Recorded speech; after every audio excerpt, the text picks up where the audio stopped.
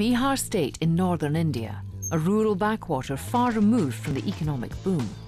Thanks to Ganesh Pandey, these remote villages are at last seeing the benefits of electricity from a source that's local, plentiful and renewable. Waste husks from rice plants.